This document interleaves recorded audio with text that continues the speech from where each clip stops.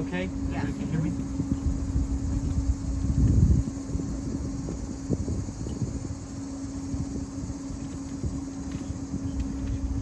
Kol omer kra va'amar ma'ekra, kol ha'basar chatzir, v'chol chasto ketzitz hasadeh, yavesh chatzir navel tzitz ki ruach Adonai nashvabo. Achein chatzir ha'am, yavesh chatzir navel tzitz u'davar Eloheinu yakum li'olam. A voice says, cry out, but I ask, what shall I cry? All flesh is like grass, and all of its beauty is like the flower of the field.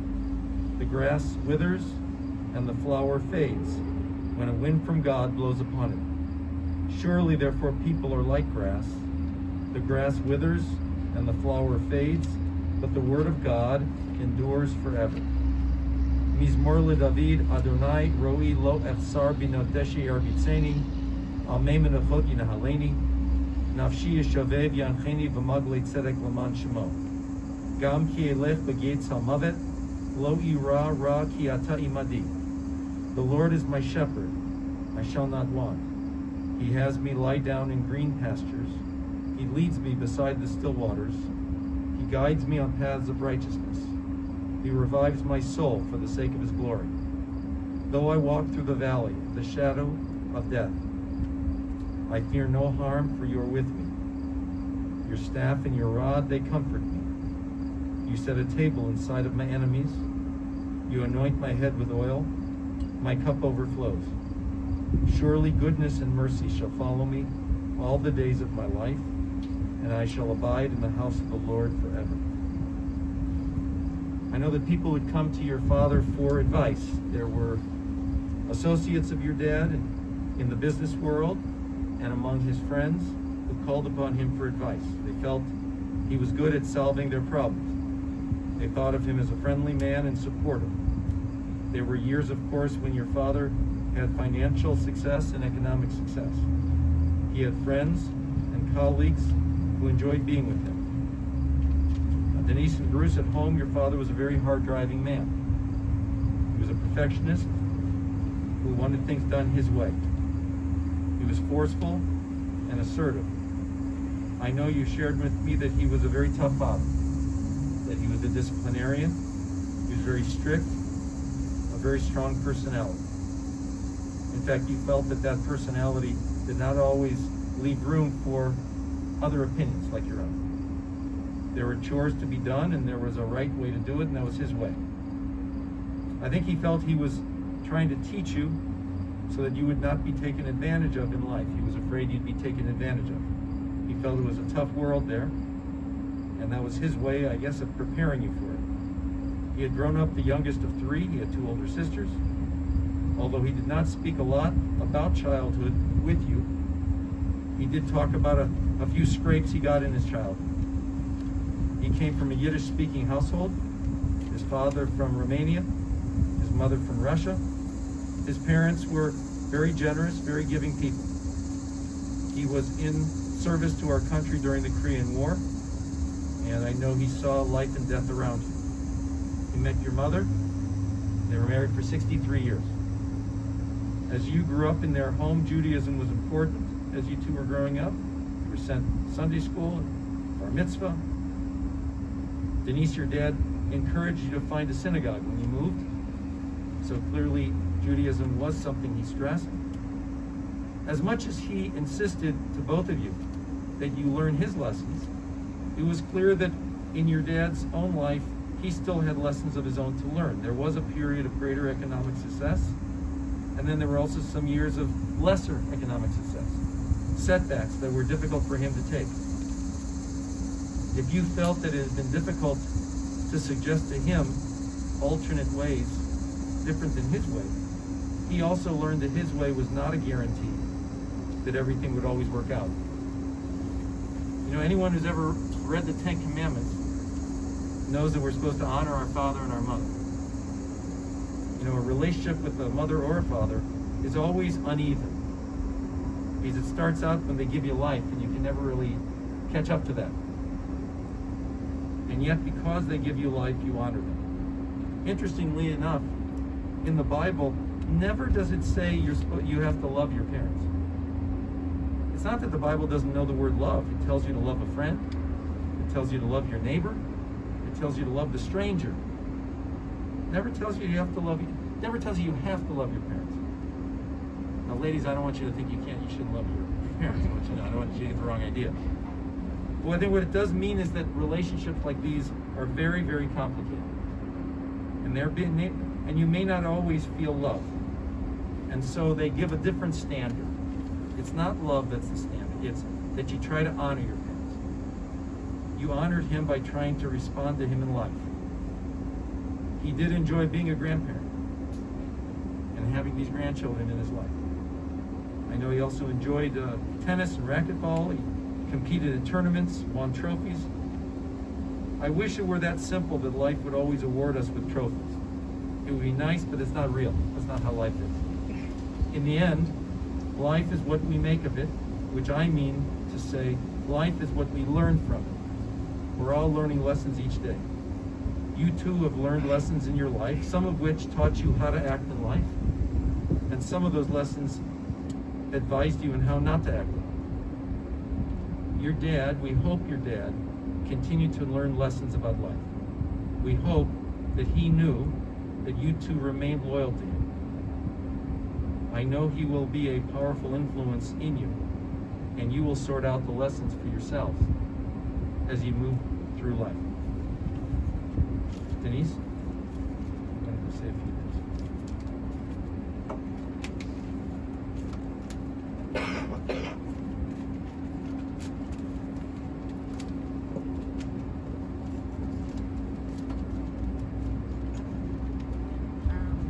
Laderman, my father, and father to Bruce and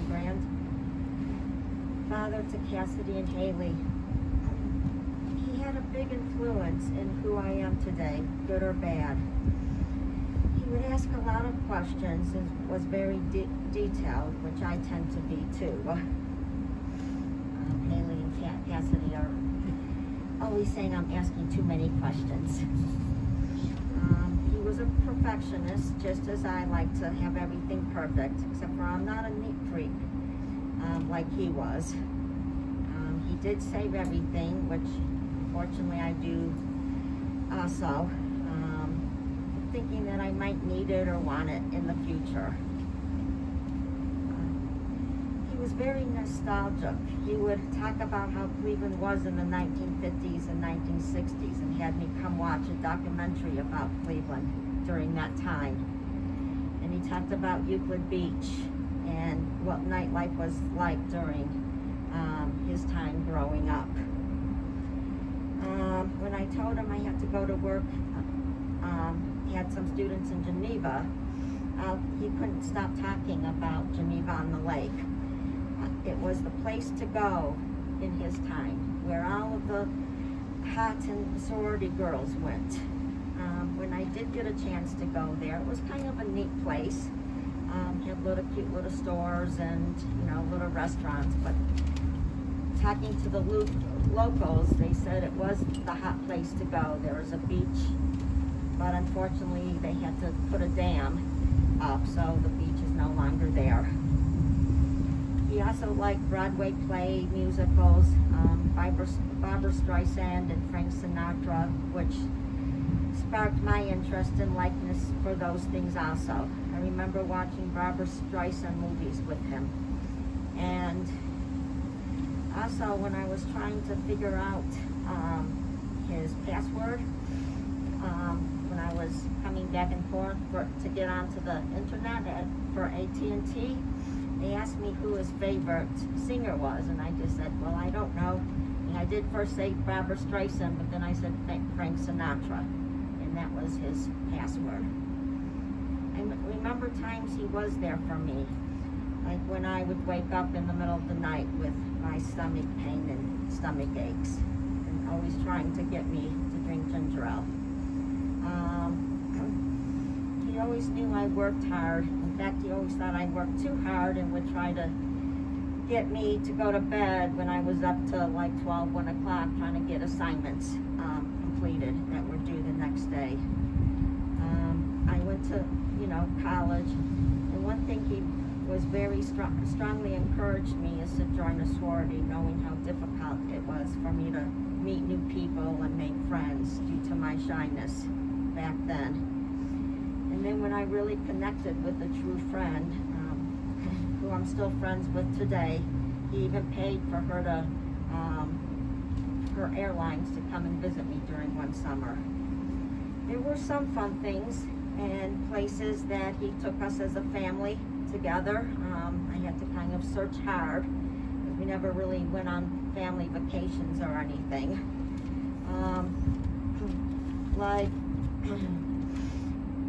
They sometimes were far in between, but I remember going to Punderson Park and going rowboating, that he would take us frequently, and he liked to go to some festivals like Strawberry Festival or the German Festival at the Painesville Fairgrounds. Remember one special trip, we went to Akron. That was our big getaway, to go to some museum. I think it was about trains.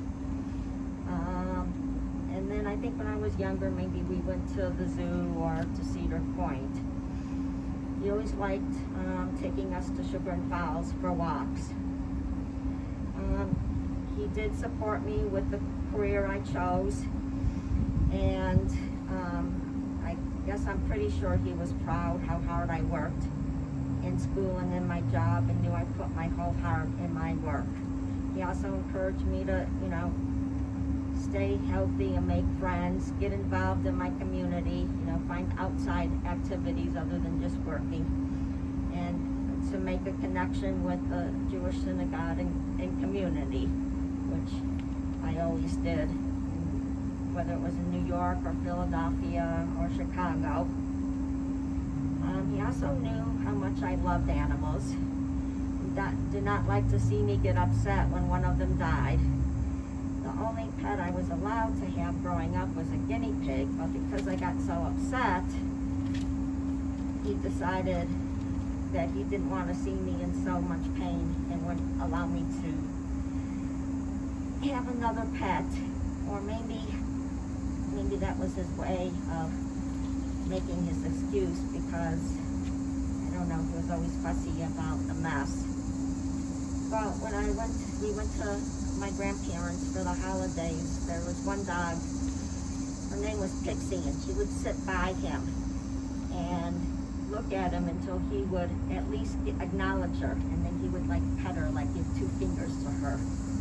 And then growing up, there was a neighborhood dog, Princess, and he would always let us know when she came by for a cookie. And kind of what surprised me is sometimes I would bring home my bunny, and he would sit there and tell me how sorry he felt for the bunny because it was in a cage. At home, I would always keep it out of the cage, but I was thinking to myself, if I kept him out of the cage, he would not be too happy with the mess the bunny left. One thing, even though sometimes he didn't want me to do something, like buying my house, he tried every angle to talk me out of it, but once he realized that, he was supportive and helped me find a real estate person and made sure everything went correctly and right with the house. Also, I said, he finally bought me a bike when I was in my 50s. It was, I don't know why, he always had to research things and find the best one. So every summer he would research to find the best bike that would be for me, and then it would get to be August, and he would say, well, let's just wait for next season so you can get the next model. In fact, Bruce remembers this. He got a bike, he was 4 or 5 years old, and here I was 11 and still didn't have a bike yet. And I finally bought a bike for my friend. He wasn't happy that I went behind his back and did this. But I got really involved in the biking club here and told him how I only had a hybrid bike and everybody had road bikes. So he took me to the bike store. I said, well, my dad finally bought me a bike. Despite who my father was, he might have had me, because of him, made me stronger, a stronger person, and taught me how to endure and survive and fight for myself.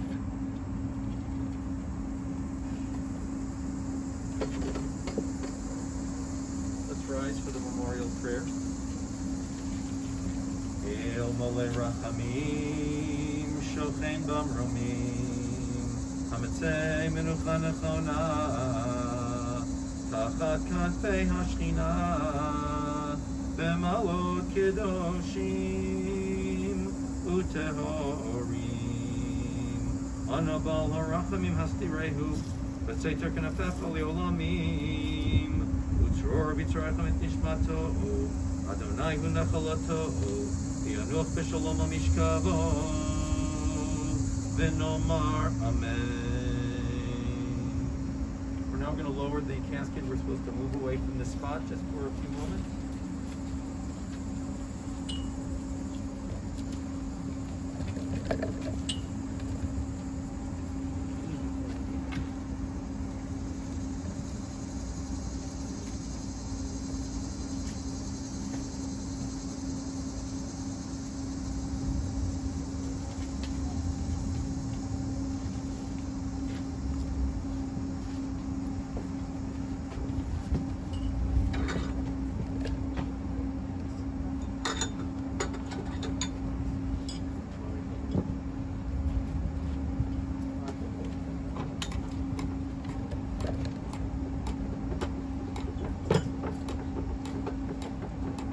Tzadik b'chol d'rachav hatzur tamim erech apayim v'malei rachamim kamalna v'chufna u'varvanim ki l'chadon haslichut v'rachamim Dayan hamet shofet tzedek v'emet Baruch Dayan hamet shekol mishpatav tzedek v'emet Nefesh kol chai b'yadecha tzedek malay yiminecha Rachem al plei tatzun yidecha v'tomar l'mal cheref yidecha Adonai natan v'Adonai lakach Yehi shem Adonai mevorach V'hu rachum yechaper avon, v'lo yashchit v'rbo lashiva po, v'lo ya'ir kol chamato. Al makomo yavo v'shalom.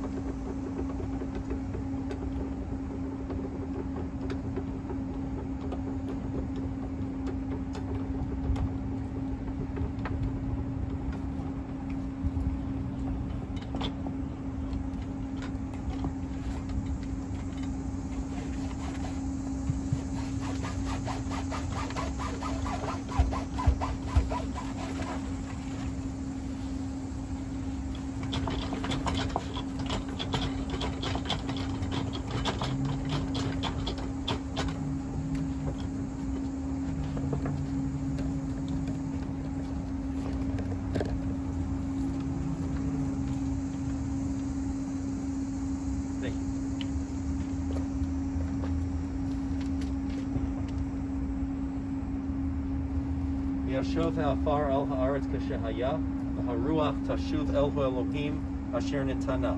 The dust returns to the earth as it was, but the soul returns to God who gave it. Grant strength and comfort to those who are mourning. Adonai natan v'Adonai lakach, Yehi shem Adonai mevarach. God gives and God takes away. Blessed be the name of God. If anyone would like to come forward, it's considered an act of respect to the deceased to take part in every step of the burial. So this is for the mourners and, of course, the family and any friends, of course. If you'd like to come forward, take a handful of dirt and throw it on top of the casket. This is a way for you to participate in everything that needs to happen today to care for a loved one. Just wrap it.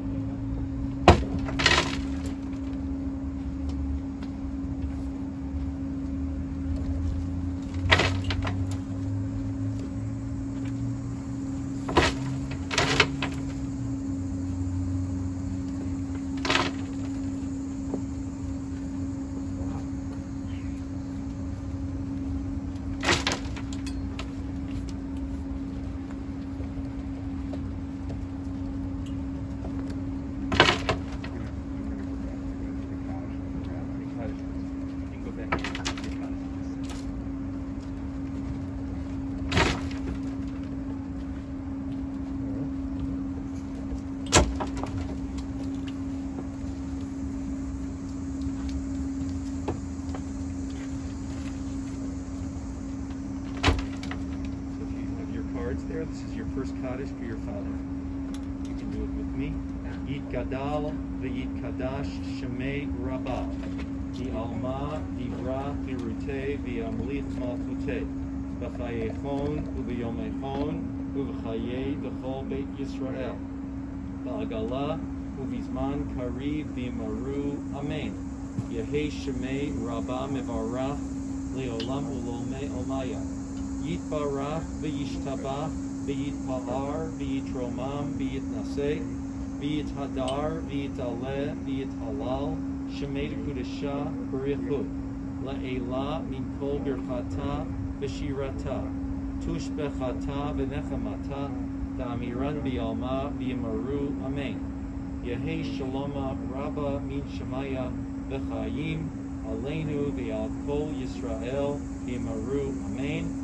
Oseh Shalom B'Mramav Hu Ya'aseh Shalom Aleinu V'Al Kol Yisrael V'Yimaru Amen. Let me say to you as mourners, Hamakom Yenachem Etchem B'Toch Sha'ar V'Elei Tzion B'Yerushalayim. May God comfort you who is mourning today, together with all others who mourn in the house of Israel and in all the world, and we all say Amen. Services are now concluded. Thank you for coming.